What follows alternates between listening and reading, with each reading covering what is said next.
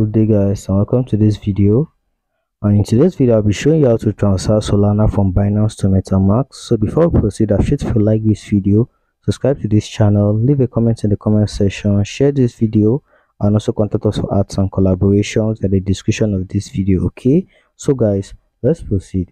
So now first head over to your Metamask. So we copy our wallet address. So as you can see, let me quickly input my password so we'll log in. So now let's proceed.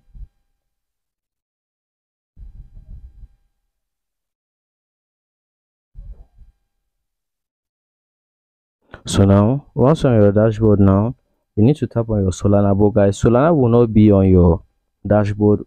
Okay, so I'll be leaving a video on how I actually transferred to Metamask earlier, and on that video I actually switched my network chain. Okay, so I just switched my network chain, then I imported the Solana token. I'll be linking that video in the end screen at the end of this video, so you watch that video so you learn how to change your chain and how to import this token. Okay, so now after then tap on Solana, then scroll down, then tap on receive.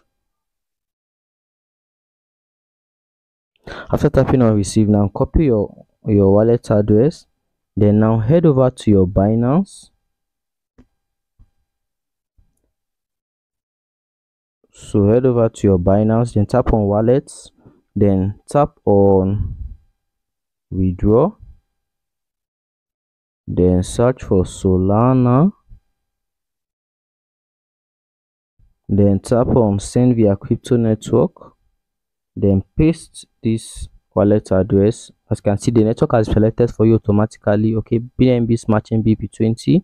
So now you select the amount you like to send. The minimum you can send is 0.09. If I want to send one Solana, for example, you can see I'll be charged 0.049 as network fee. Then tap on withdraw.